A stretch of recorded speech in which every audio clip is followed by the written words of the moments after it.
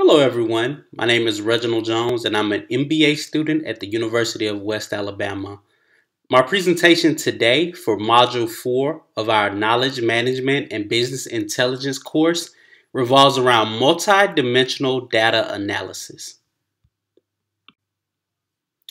Big data analytics is where big data and data analytics come together to examine large data sets containing a variety of data types to uncover hidden patterns, market trends, customer preferences, etc. Big data information is multidimensional. A dimension is a particular attribute of information. Each layer in big data represents an additional dimension.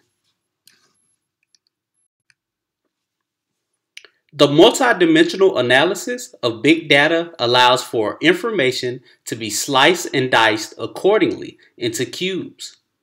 A cube is a term for the representation of multidimensional data. The cube can contain large sums of information or it can be drilled down to one specific item. The research question for this project was to determine why the ability to look at information based on different dimensions is critical to business success. The answer to this question involves expanded analyzation options with the ability to drill down as much as possible. Companies also have the opportunity to use queries to obtain targeted information.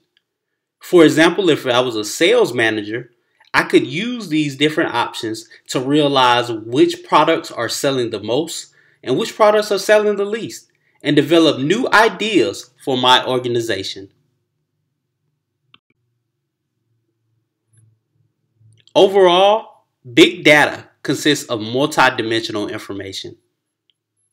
A dimension is an identifiable attribute of information. The representation of multidimensional information is a cube that can be sliced to show the desired data. Multidimensional data analysis is crucial for businesses as it allows for data to be used in a multitude of impactful ways.